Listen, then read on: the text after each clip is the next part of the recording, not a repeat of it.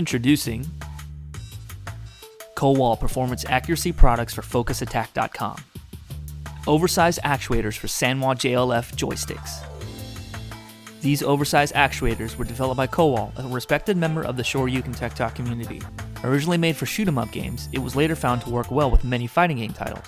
Featuring a straight instead of conical design, the KOWAL actuator fully engages the switch once angled, offering a shorter throw, plus faster engage and diagonal, while retaining the original neutral zone. On the left, you notice the Sanwa actuator compared to the KOWAL actuator on the right. Notice the differences.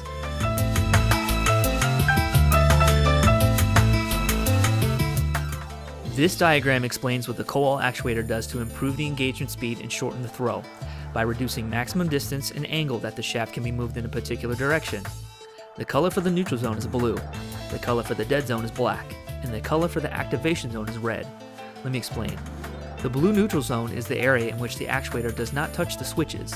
The black dead zone is the area that the actuator begins pressing the switches, and the red activation zone is the area where the switch is being pressed down. The diagram and picture on the top represents what the zones are for a stock Sanwa JLF joystick, while the diagram and picture on the bottom represents what the zones become after the installation of the KOWAL actuator. Notice the marked improvement of the KOWAL actuator over the Sanwa one. Here are the tools that you'll need for this install: a small flathead screwdriver, a large flathead screwdriver, and a pair of needle nose pliers and/or a magnet just in case. And this is what your joystick assembly should look like prior to installing the KOWAL actuator. Using a small flathead screwdriver, carefully pry away the E-clip used to retain the stock actuator and spring in place.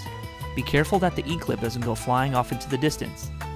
Once you have the E-clip out of the way, carefully remove the stock actuator. This is also a good opportunity to swap out the stock Sanwa spring for something different.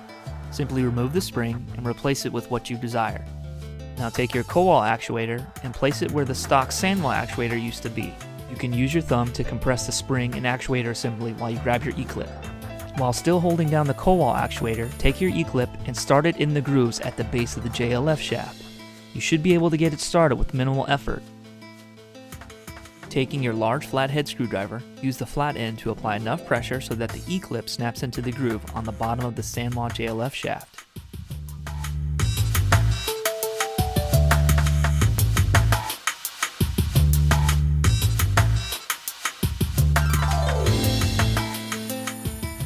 Here's what your joystick assembly should look like once the KOWAL actuator has been installed. This is the stock Sanwa JLF actuator prior to installing the KOWAL actuator.